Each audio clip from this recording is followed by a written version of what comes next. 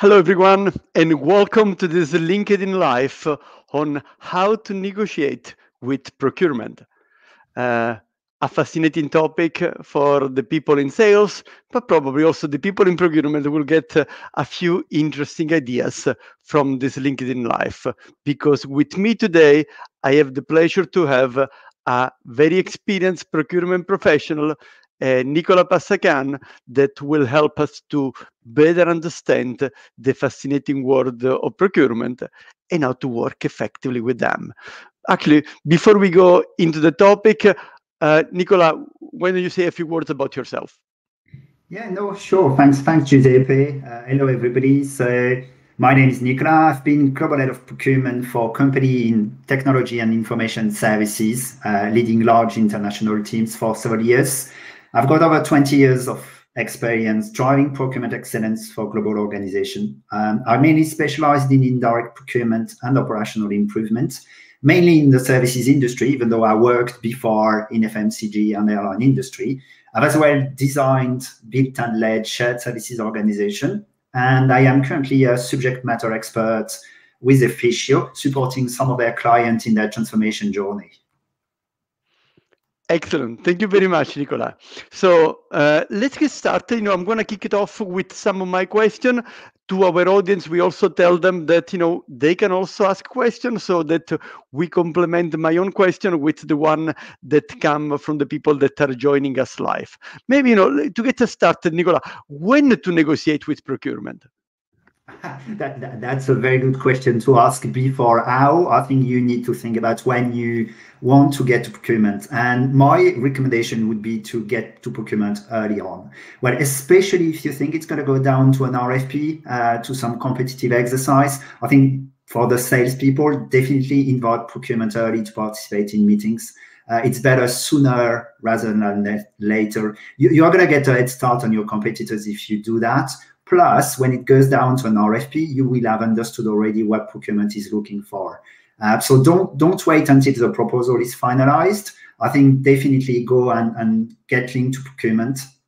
If you've never worked with procurement before in the company you are actually dealing with, just ask your stakeholders to introduce you to procurement. I think you'll probably just get granny point by doing that anyway, because later on, it's just going to create more difficulty if we are not involved early. So when? Well, sooner rather than later is my recommendation.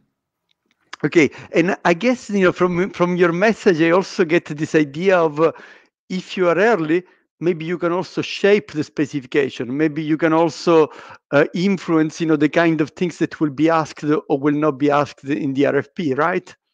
No, that's a very good point. And I've had actually very successful suppliers doing that to us in different roles, in different parts of the organization. And what you realize is that the companies who are currently doing that really well actually will influence the RFP. So they'll got additional points when it's about answering the RFP afterwards, because it means that their solutions is going to be more tailored to the requirement which has been constructed. So yes, that's something which would definitely be an added value as well for the sales team down the road. Okay. What should you expect from procurement? Well, I think people in procurement are like just salespeople. We have managers, we have our goals, we want to be treated with respect, we want to be seen as having done a good job. One of the things which I think is important to understand as well is quite often procurement are not specialists of an area. So they don't like feeling exposed for lack of technical expertise or market knowledge. So one of the things is we are all human beings. We want to be put into under the sunlight. So make sure you don't expose people when you actually have those conversations. Just procurement are normal people.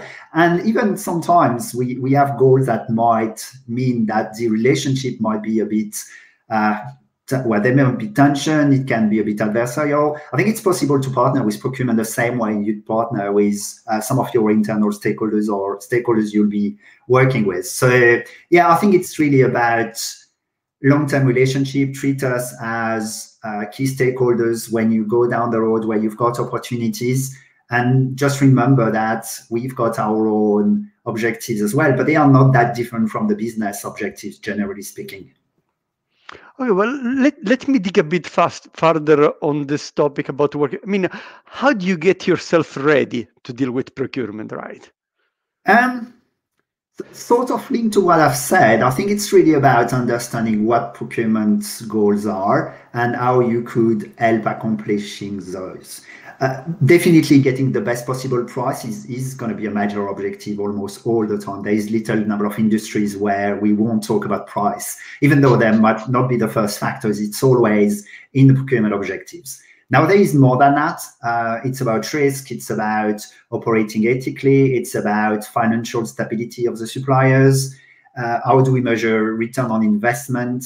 So I think you need to think about all those points when you get yourself to deal with procurement. It's really about aligning your approach to the procurement perceived objectives. Now, one of the things when you have developed that perceived objective, just make sure that you actually test the procurement person in front of you during those first meetings. Have those conversations, ask questions basically to make sure that you understand where they will be more sensitive basically when you go down to your arguments.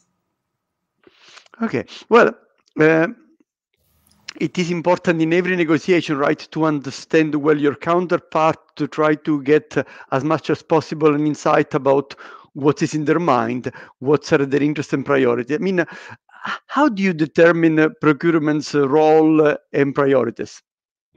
Well, I think you should start by understanding the industry the company is operating in. Well, the overall growth, the margins, some of the challenges, the perspective of that industry. Then it goes down to the company. It's like, well, go from the top and then go down to understand it. So when you understand the industry, understand the companies are and how it fits into that industry. What their revenue looks like, is it a growing company, what their results, are they looking for innovation, what their footprint. Then you go down one more and you start to ask yourself the question about the company objectives, because that's what is going to determine the procurement objectives.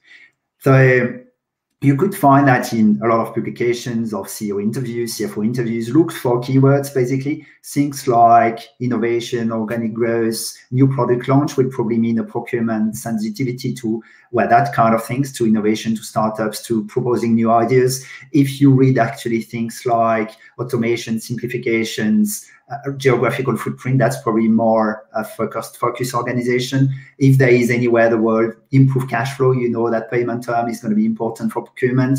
So I think that's really what it is about. You need to understand the industry, the company, and then just try to find those keywords, those messages that has been given to the market, so you understand procurement priorities before you start talking to them. It's like, well, and you're a procurement person, Giuseppe, you know that. So when you prepare for negotiation, you try to gather intel, and actually it's exactly the same the other side. I think just come prepared and tailor your message to what you've heard about the company and that industry, because that's going to help you positioning your offer in the right way. Yeah. I like the advice, let me repeat it also for the audience, from the company communication, you can get insight about what procurement may be, what may be relevant for procurement. So depending on what the company hot topics are, they may be a good indication about what's maybe also important for the procurement people. Maybe let me add another spin. Another things that you also want to do is understand as much as possible about the individual you're dealing with, right? You are negotiating with a company, you're negotiating with IBM, with SAP, with Carrefour, with Apple or whatever. Having said that, you're also negotiating with John, Pascal, Jürgen, Brigitte, and those individuals have their own interest and priority, etc. So, of course, looking at the LinkedIn profile of the person may be a good start. Looking at other social media may also be a way to go more in depth. Let me also share a couple of resources, and I'm going to put them in the chat. There are a couple of websites that provide artificial intelligence-based personality profile. Let me write it down. One of them is called Humantic.ai. Another is called Crystal Nose. crystalnotes.com. So I'll put again, crystalnotes.com. Those are two websites that provide insight about the personality of people. So if I go there and search about Nicolas Passaquin, because the CPO with whom I'm dealing with, then you may get some insight about how the personality of Nicolas may look like. Yeah, no, that's a great point. I've actually used crystal notes in the past to deal with suppliers, to deal with some of the CEO or CFO of some of our larger suppliers. And it's very interesting what it can actually gather as information. And it's all public information that consolidate to build a profile, and that helps you to actually understand if that person is more relationship driven, more facts and data and figures. I think that's a very, very good point, actually. The person is as important as the company and the overall objective. Perfect. And what does success looks like from the perspective of a procurement professional? Well, I think it starts by the objective we talked about, but generally speaking, I think the increased savings on a deal is something that procurement professionals are going to be measured on. So they will want to see the value created, the return on investment for the business. They will want to look at the innovative solutions provided as well during that process, whether it's a one-to-one conversation, one-to-one negotiations, or it's a broader RFP. I think accessing innovative solutions is something which would be a success if you could get that, especially if you've got the exclusivity of some of those, basically, depending on the industry. That could be actually a great success for procurement to secure that kind of elements. Resilience and sustainability becomes more and more important. So success would be as well to ensure that you've got the right quality at the right price at the right time, and you get it over time. So especially when there is crisis, and I think coronavirus has been quite an interesting one. I think that's where you actually could really say that some procurement teams have been very successful in securing some of their supplies. So success could be that. And then there is a sort of overall, which quite often is overlooked, is really the risk to the organization. Success is as well mitigating those risks, reputational damage, operational disruptions, financial stress. I think there is a number of things that are more than just the price itself, that are part of what makes a successful procurement person. And then that's going back to what we talked about earlier on when and how to negotiate with procurement. I think that goes down that road too, to say you need to understand what success looks like if you want to deal with the procurement the right way. And in every industry, there are going to be some common factors, some common elements, but then there's as well specificities you need to make sure you look at. Yeah, thank you. Now, you mentioned the first topic, which is a classic of procurement, is savings. I mean, what is really called the savings by procurement people? Well, do we have an hour just on savings definition? I think it's a complicated one. It's every company you are working with. I think that's probably one of the first topics that's going to come in procurement finance conversation. So our savings for finance will be different from what a savings might be defined by procurement. And quite often a supplier is really very pragmatic about it. Say, if I just reduce my price, it's a saving.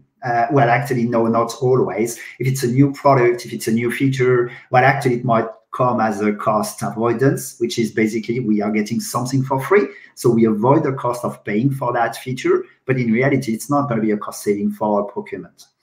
There is a number of definitions. Now, one of the one which is relatively common across all of the industries is basically when you've got a recurring purchase, you paid 100, the following year you're going to pay 90, the 10 is a saving.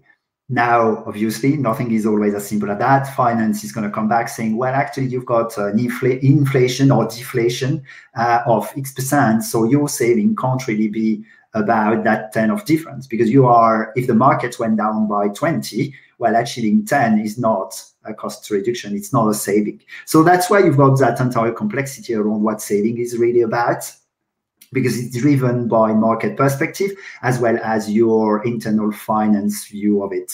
The most successful teams I found is where actually there is upfront conversation and agreement in between CFO and CPO around what cost reduction is, around what is a saving, and then to try to keep it as simple as possible so the team is aligned around that. Yeah. Nicola, from my experience also, each organization has a different definition for savings, even though, the broad principle may be the same, then how the people apply the market evolution, the inflation, and what's exactly is considered, as a benchmark, etc., is slightly different from one company to the other. So difficult really not to have a benchmark which is really the same across company. About I saved 18 millions, it may not mean the same if you work at P&G, if you work at Philips, or if you work at Schneider Electric. No, definitely. And I worked in private equity as a CPO for several years. And what I've seen as well is very different from any industries like you.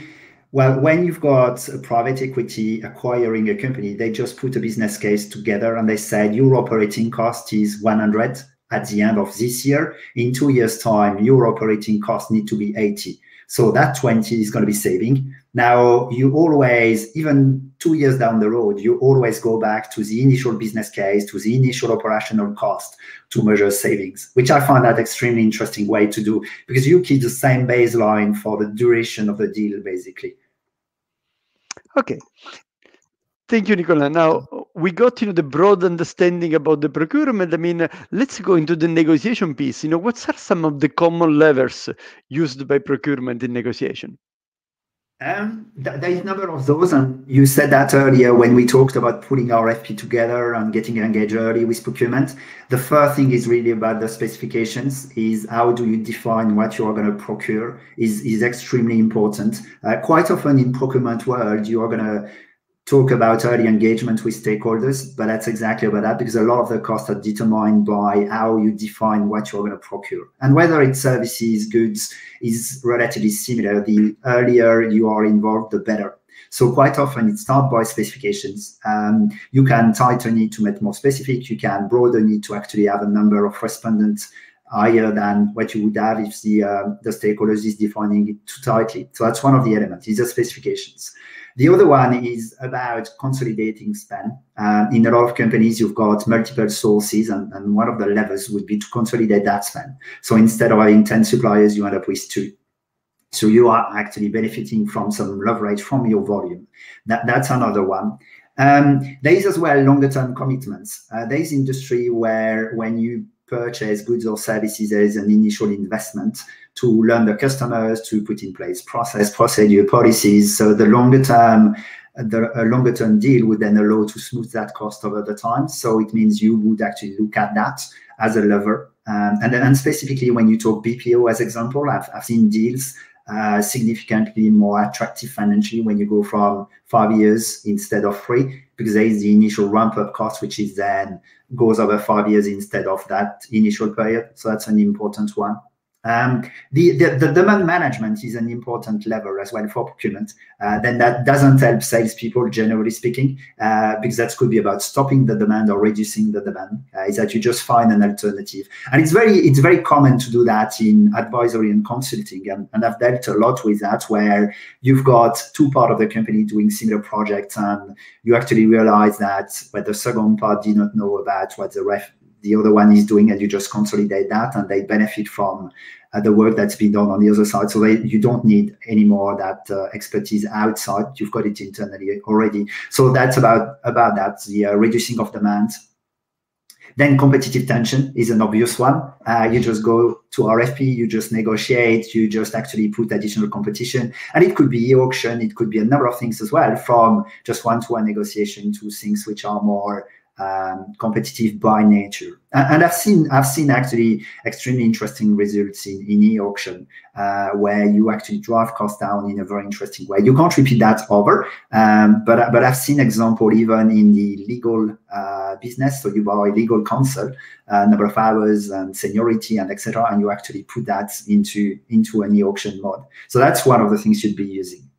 Now, there's two other ones which for me are important as well, and too often overlooked, which are really about the commercial model and the part which is in-source versus outsource as well.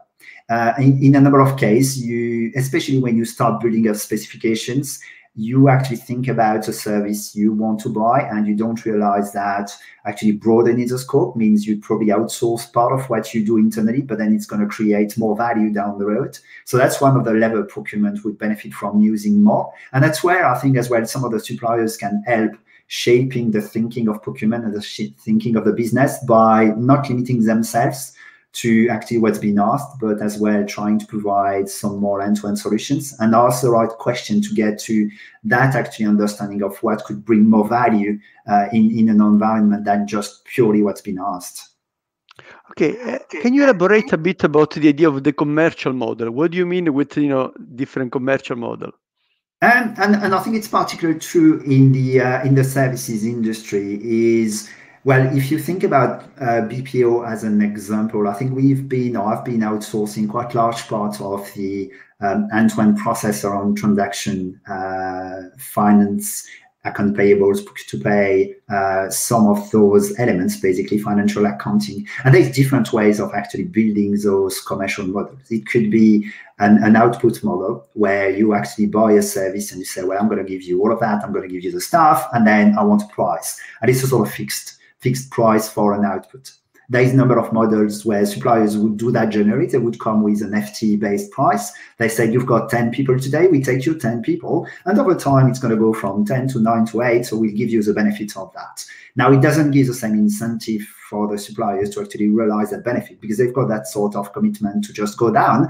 But then it's not an output base. If you acquire a new company, the volume goes up, you just have different type of complexity. So it's really how the services is priced is really what's going to make a difference. So sometimes you really want to change that paradigm and actually define what you'd be expecting in terms of productivity as well. So that's the kind of things I'm thinking about. Great.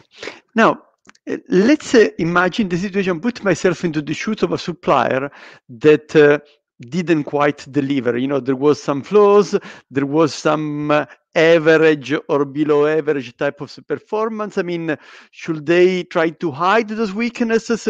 Should they deal with it? I mean, what is your take in those type of situations? Well, that's a very good question. I've actually had that case relatively recently where actually a supplier lost the deal because of that. And it was a BPO actually exercise where we were outsourcing some payroll function. And then the suppliers just had some relatively large difficulties in one country specifically, and actually touch our CEO and our CFO. They just meet the payroll for those two individuals. And for some reason, procurement was not aware of that. I think that our relationship to the business was not good enough to realize that they actually failed. And then we just went together, put specifications, started the RFP process. And during the presentation, we just had the two finalists, that suppliers plus another one.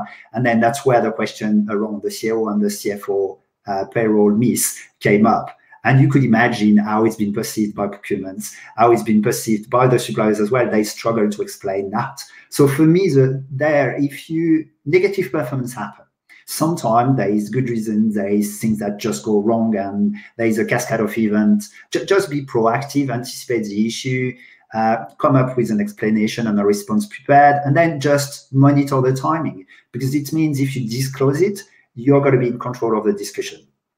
And then you can return the focus on the negotiation itself of the specific deals you are talking about and the overall value proposition, instead of just, trying to swim across explaining what you did wrong into your previous experience. That's for me, never shy away from explaining. It's just the wrong thing to do. Yeah. By the way, I have a story on this one from this week. Just when I do a training, one of the indicators of success is the net promoter score. Let's say the question is, would you recommend this workshop to your colleagues or friends? And I finished my influencing workshop. I thought that the workshop went extremely well. It was 4 remote sessions. And when I look at the evaluation, they were a bit lower than usual. I said, well, what's up? I thought that the workshop went so well. And when I asked the people, will you recommend this workshop to your colleagues? Then I get a lower number versus the past. So, then you say, well, that's what's happening with this trend. And then as I read the comments of the people, then 2 or 3 people were open enough in their comment to say, I'm not going to recommend it to my colleague because the training was so good that he gave me a competitive advantage with those influencing techniques. So maybe I'm not going to recommend it to anybody else. So I guess, if you only look at the numbers, then, it seems that there is a problem. If you're able to provide an explanation up front about why the numbers are lower, then this may clarify why the net promoter score for this workshop has been that lower, because people saw the question as well, maybe I want to keep the competitive advantage through using these influencing techniques. Okay. Yeah, no, that's a very good point. And actually, back to my payroll example, is that definitely you shouldn't look at the metrics only, because their performance, their SLAs, if you look at their dashboards, everything was green. They've got a very high performance. But then, well, missing the 2 most important individual in the company payslip was just a major flaw for them, basically. But they were performing very well outside of those 2 misses that they had. Well, two months in a row, actually, they didn't pay them. which is not exactly what you want. Well, they had to go back and do advance payment, etc. But then everything was green. But in reality, well, yeah, there was those 2 things. And then they would have much better just highlighting that and saying, well, it happened, it's fixed now, and it's not representative of our overall performance. So you're right. Don't trust only the number. Just go 1 level beyond. Yeah. Perfect.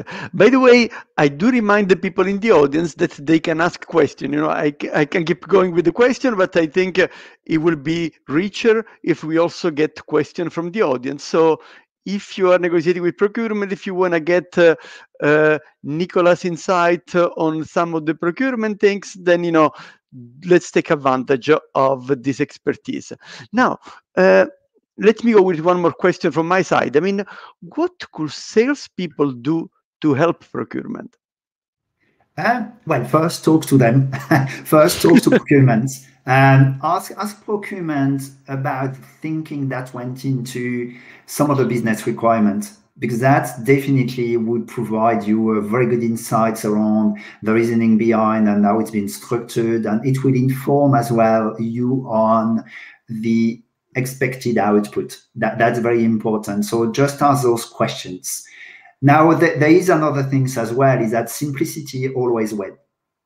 Procurement want to understand the real differences in between their options. And quite often, salespeople want to share all of the information. They will download everything they could. They will give you all single answers and go into so many level of details that the procurement person doesn't understand anymore what's important in everything they've shared. So for me, that's an important point, is that simplicity always wins. Just focus on those 3-4 things that are important in your proposal, that's going to provide value, that's going to differentiate you from your competitors. And don't give me the 4-hour speech. Just go from the 10 to 15 minutes, because you know that as an average human being, you can't have an attention, the same level of attention for an hour than you have for 10 minutes. So just make sure you get that message in almost an elevator pitch, basically, in like those 5 bullet points, which are going to be important, and that's going to help me to understand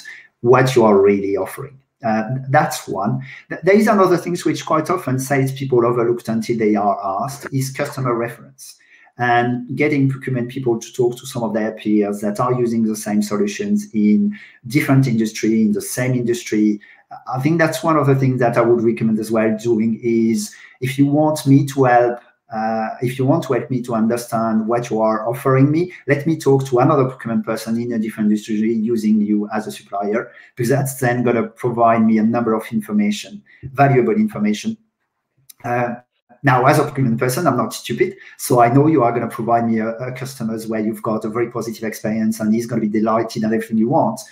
But at the same time, a procurement to procurement conversation on your offering is going to make a lot more impact than a sales pitch you are going to give me. So that's another things I would think is really helpful to do, and come with that proactively, especially if your competitors in winning a specific deal are not making that. You are going to get additional point by doing that proactively. Okay. By the way, how do you behave when a salesperson asks you, what are the criteria for your decision? You know, what is the weight? What are the different criteria? What is the weight of to make your decision? Do you disclose or not? Well, I guess it depends on the situation. It depends of what you are trying to procure. The more complex the deal is, probably the more open you want to be about what you are looking for. We've done recently a lot of what we call request for solutions, which is basically you describe a problem, but you don't tell the supplier what solutions you are looking for. It's for them to structure their team to provide the right technology to support to solution your problem. And that's typically the kind of cases you want to be relatively open about what's important to you. And it could be operational efficiency you're going to gain out of that internally. It could be cost, and it's quite often cost anyway. I think that salespeople usually know that it's done by cost, but it's not always a prime one, basically. And then it could have a number of other elements which are important around resiliency and reliability of some of the services which are going to be delivered. So definitely in those kind of environments, you would disclose that. In other cases, you probably don't want to answer that question. Say, well, just make your best offer and don't worry about that. It's in between the business and us to decide the solution or the service or the good that really fits what we want. Now, it's not one size fits all, definitely. Okay, perfect. Now we see that we are starting getting a question from the audience, and I want to start with the one from Ilya, a brilliant head of sales and one of my former students at the University of St. Gallen. And his question is, what are the top 3 procurement tips that sales may use in negotiation? The 3 procurement KPIs, sorry, that sales may use in negotiation. The 3 procurement KPIs, I think they're, well, no, actually, I was going to say cost reduction come first. Actually, it's a bit unfair to say that. I think it all goes back to what the overall procurement objective is about in that specific deals.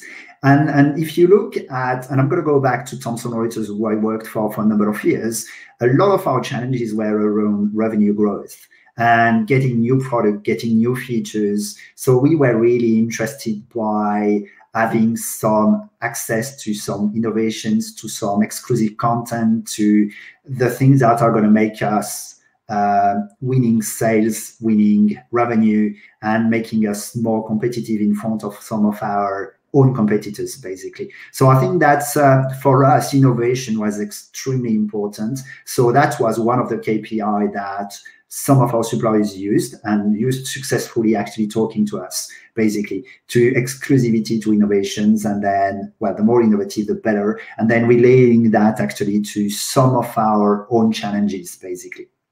That was one procurement. Now, cost is always one, as I said. I've never worked in a procurement organization that had not a cost objective. It just doesn't exist, even though you've got, well, some industries which are more prone than others to actually manage their cost because of their margin, and it's critical for them. Even companies with very high margin cost is part of the procurement KPIs. Don't trust people who are saying different. It's always an important element, and it's always one that's going to be part of the decision at the end. And I think the third one is actually whatever you buy, at the end of the day, it needs to be there and it needs to be at the quality required. So the sort of operational delivery model is important, whether it's a good, it's quality, timelines, etc. If it's a services around how you measure then the quality of the services delivered. So that's an important element. It's like that trio which you find, or I find, important. Excellent. Now we have another question which is coming from a procurement person, and the question is, how can you avoid that salespeople works with the business in the back is a question from Thomas, and the question is, how do we make sure that the salespeople, are not working directly with the business and then coming to procurement at the last minute? I mean, how can you deter this type of behavior? Well, it's the life of a procurement person to fight that every day. And I think it's a message that is actually built over time by procurement leadership across the organization and by individual in procurement when they interact with stakeholders. I think I said earlier, a lot of the costs are actually built at the specification stage. So when the stakeholders is actually trying to define what he needs, and whether it's a good or a services is not different. When you actually start building up the specification, that's where the cost is. And that's a message that a procurement professional really need to get to the business, to get to stakeholders, to say, well, don't start talking to suppliers before we have at least an initial conversation. Now, you can have conversation with sales directly. Doesn't really matter, but then you need to let us know and how it's progressing. So don't exclude us, because down the road, it's going to be more complicated. It's going to be more complicated to get to the price you want. It's going to be more complicated in terms of risk mitigation, of legal obligation. So the earlier you put some of those elements into the conversation, the easier it's going to be to interact with the suppliers down the road. So that's definitely for me a lot about communicating early engagements, messaging that back to different area of the business. Now it's one angle. I think that's sort of the proactivity around that. Now there is an important element in procurement is as well, how much are you going to deliver? How are you going to create value for that business, for that stakeholder? So you can't go only and tell them you want to be engaged early. You as well need to prove you are going to make a difference when you are engaged early. So you need to prove the fact that whatever you are going to do is going to be for a business benefit. And it can be cost, reliability, innovative solutions. You have an expertise as a procurement professional that the business generally don't have. So make sure that you actually use that expertise to bring value to them. Great point. Let's continue with the question from the audience. There is one from Eric, which is how to know if procurement function has a strong decision mandate in the specific negotiation? Well, ask the question. Ask the question to procurement, not directly like that, obviously, but ask the question about how the decision is going to be made, who needs to be involved in that decision, what kind of time frame we are talking about. So ask that question to procurement, and I would recommend as well ask that question to stakeholders too, to say what's procurement role in the process, how are they going to get engaged. So I think it's by questioning and asking you are going to get an answer. That's one part. There is another one as well. It's during meetings. Generally, you could as well have a feel when you do presentation, whether it's Q&A, you get a feel as well of what procurement role is. In some instances, it might be more tactical and making sure the deal gets through. In some instances, you could really see procurement having more of a leadership role. So as well, read the attitude and the behavior when you interact during any of the meetings you have with the team you are facing. Yeah. Let me say as a general comment also, Eric, is that in every negotiation, there are three components which will take into account, the substance, what we are negotiating, the relationship, that's something that is going to also enable, to continue working, and the process. And the process is one of the elements which is often neglected. So understanding the decision power of the other party is one of the process elements that you should keep into account, and questions is the way to get this insight about how the process is going to look like. You don't want to be in a situation where you negotiate with Jacques, you make your very best offer with Jacques because you make an effort but hope to close, and then Jacques is going to come, well, okay, thank you very much for your offer, Eric. Let me discuss it with my boss, and we may come back to you. And then it means that probably you're going to go around have another round of negotiation because the boss of Jack is going to come, is going to ask you something else. So do clarify those process elements at an early stage. Why don't we continue with the question from the audience? Because there are so many coming that it may be worth to explore this further. Of course, just to be clear with you in terms of timing, we are going to stop at 2:00 European time, Central European time. So this gives us another 20 minutes, which will give us the opportunity to answer, a good number of your questions. How about for the building industry? How will the procurement team correlate with the tendering team? The specification and law order are defined. The specification are all very technical. Please advise. Oh, that's a very specific question. That's the one I'll probably struggle a little bit to answer because I'm not coming from the building industry. Even though I actually worked into industry where we actually built data centers, where definitely there is a lot of specifications which are defined by architect, product manager, technical specification, which are relatively difficult to read and understand. And for sure, I'm not a specialist into data centers and building, but then you still have a procurement expertise, which is important because I think there is some negotiation skills, some contractual elements. There is delivery models where you could actually play a role too. You are not going to influence that much the technical elements of those conversations, but you are going to influence the operational delivery, the timing, the quality of the delivery. You're going to help making sure there is the right KPI and SLAs around some of those contracts. You are going to make sure that every party that needs to be involved during the process, like legal, are going to be involved too. So one of the things which is interesting in procurement is that you could work across a number of industries where there is a number of common skills and expertise you could be leveraging, even though you don't understand fully what is actually the end requirement. You need to have a broader understanding. Obviously, you can't really come in and understand nothing about it. So make your research and make sure you are prepared anyway. Look at the industry, look at some of the elements. But every technical detail, you're not a specialist, and don't try to be a specialist. I actually seen some procurement people trying to ask clever questions. And you could really see that when they asked a question, they didn't fully understand the question, and the answer was far out of their technical reach anyway. Thank you. Now let's look a bit about the role of time in negotiation. There is a question from Thomas again. Is the deadline of the business requirement a lever that the sales team use frequently? As the date comes closer, the leverage for procurement lowers and they need the service procured. Well, procurement people are like sales people. We've got long memory. So if you play the watch too much with us, we are going to remember that down the road and might do the same. Well, joke apart, if you want to build a successful partnership, well, definitely timing is an important element, but don't play too much with that. I think it's probably going to be detrimental of building that win-win relationship, or that relationship is going to help you to get to more successful deal down the road. Now, yes, sometimes timing can be an issue. Now, I've seen very large deals where there was timing issues, both sides, and we actually make conscious decisions to extend the timeline on the procurement side, which actually was unexpected from the sales team. And we actually had conversation with the businesses about that, which means as well that some of that leverage just went away. And as I said, we've got long memories, so we basically didn't like that much the suppliers putting pressure on us about specific timing. I think it's probably not a good negotiation leverage overall to use if you want to be there for the longer term.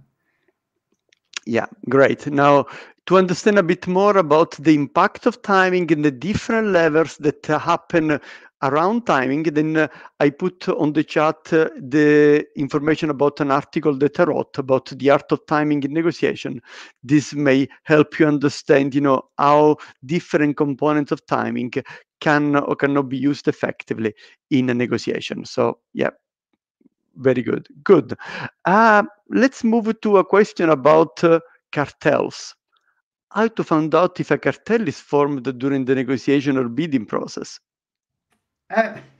That's an interesting one. I think there is different things. There is what we call consortium buying, which is perfectly legal. It's organized. There is a framework around that. And consortium buying is definitely things you do for commodity. And it's done in every industry. I've done that with laptop and with office supplies, and where you actually pool your requirement with some others and you buy it together as a consortium.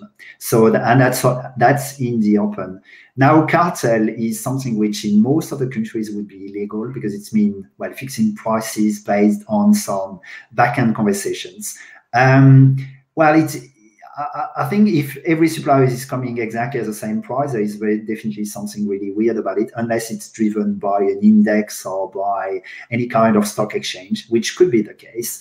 If you actually see that one supplier is always going to come lower than the others, and the others are not going to try to compete at all, which is always a bit weird. It means they are under capacity and they don't want to serve you, but it could mean as well that they are actually sharing the business and avoid competing in between each others. And there has been large cartel in the past, which got actually caught by the police or by and went into the news, and it got judged.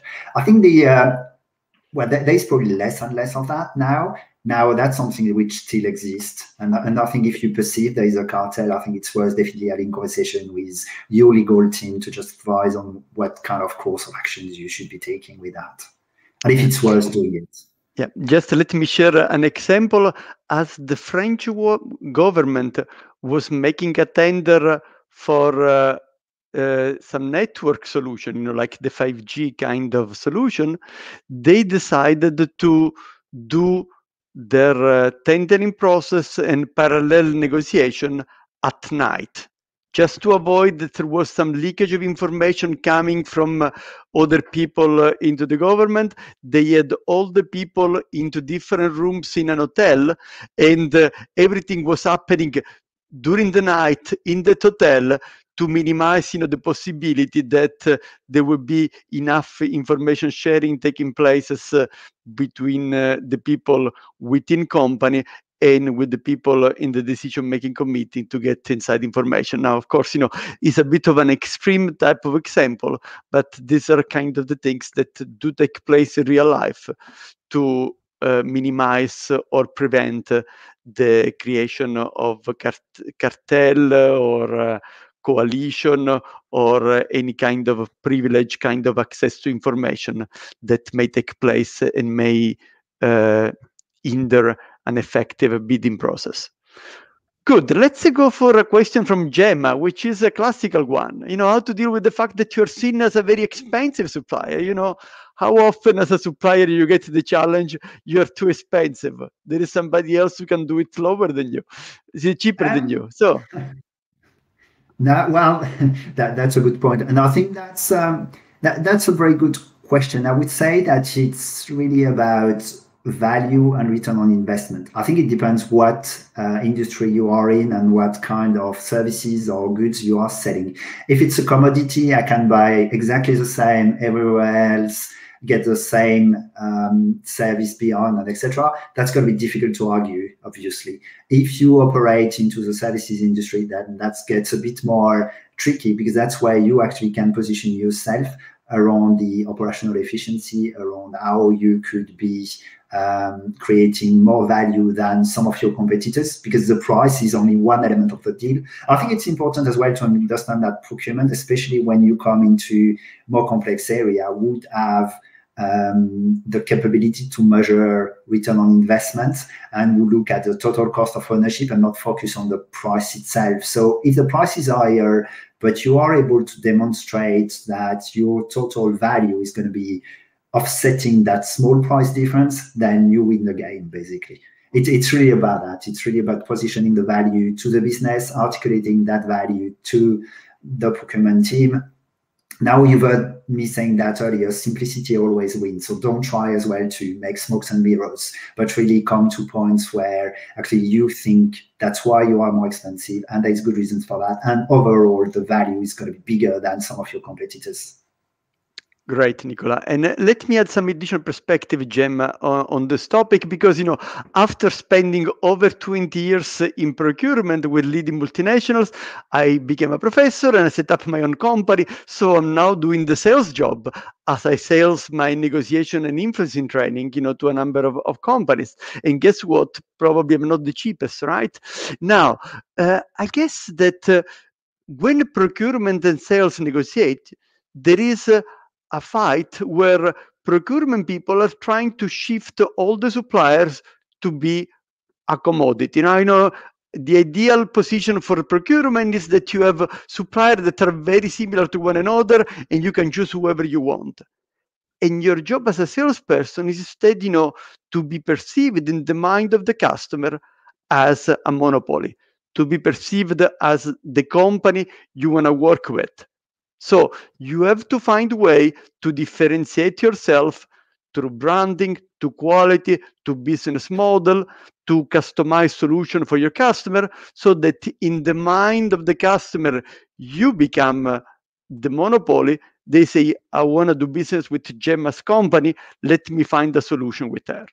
So if you ended up being challenged too much on the expensive element, probably you didn't do enough job of selling the company, on positioning the value add that you only can bring. Now we are towards the end of our LinkedIn Live. Let me ask you one last question, Nicola. Have you seen recurrent mistakes made by salespeople? I mean, can you share, with our audience some of the things that you've seen that probably salespeople should avoid when negotiating with procurement? Yeah, I think there is several things that comes to mind. Coming with no preparation is an obvious one. You don't even know who is going to be in the room. You are not prepared to deal with that specific of my company, basically. So that's the first one. I even had a supplier that came in and called me by someone else's name, which was not a very good start when you call me Stefan and my name is Nicola. That doesn't look really good. And that was an interesting one, because actually that suppliers was seen as potential winning a large potential deal. So I actually got involved because I thought that was going to be a critical deal, which he didn't even read the invite and he didn't read the email that went with, which was saying that the CPO wanted to get involved. So we were willing to actually have, their value articulated, basically. So he come unprepared, unable to explain the value that the deal was proposing, that the deal was really providing us versus some of his competitors, basically. So that was a large failure. The lack of preparation is the largest one. That's one.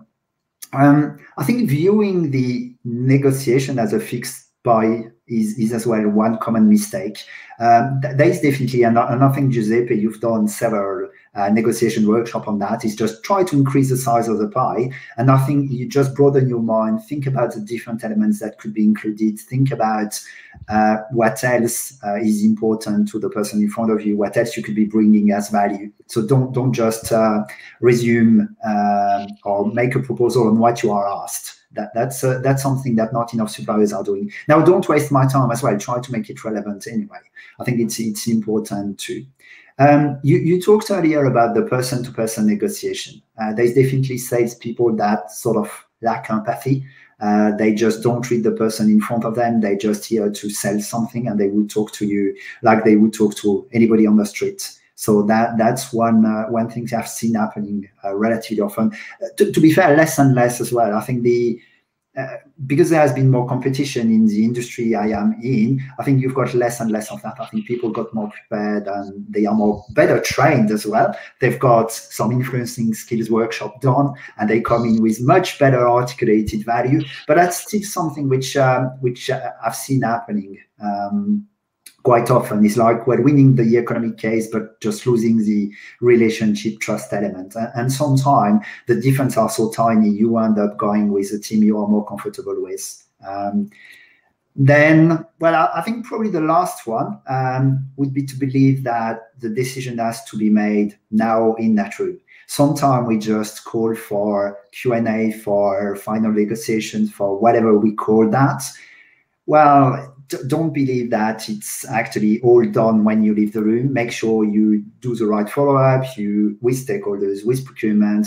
Make sure that actually if there's still open questions, you definitely answer those in emails afterwards. So don't just drop the ball once the meeting is over. Even though we told you it's a final negotiation, there is always a bit of follow-up needed. So the lack of follow-up is probably another one. Great.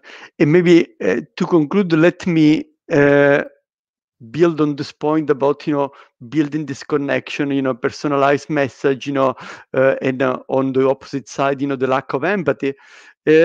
One of my former boss said, with things being equal, 99% of the times you do business with people that you like. And with things being unequal, still 99% of the times you do business with people that you like. Now, maybe, of course, the 99% is extreme, but do remember, as a sales professional, the importance of the relationship, the importance of building the connection, because at the end of the day, we are all human and we all enjoy working with people with whom we may relate and with whom we may have a nice discussion and a nice relationship. And by the way, this was the case today with Nicolas. Thank you very much, Nicolas, for sharing this insight and providing a lot of value to our audience. So a pleasure to have somebody with your level of seniority of experience, a CPO that comes and share with us on LinkedIn Live.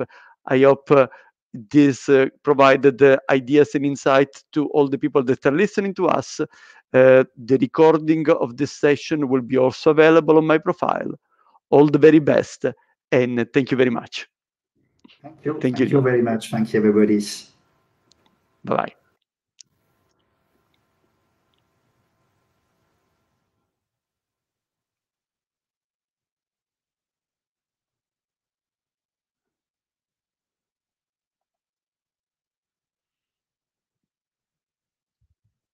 Thank you for your kind words, and look forward to reconnect with you next time. And let me tell you, by the way, if you're still there, that our next LinkedIn Live will be the 15th of April at 1 o'clock European time. Is about question and questioning in negotiation. All the very best. Thank you.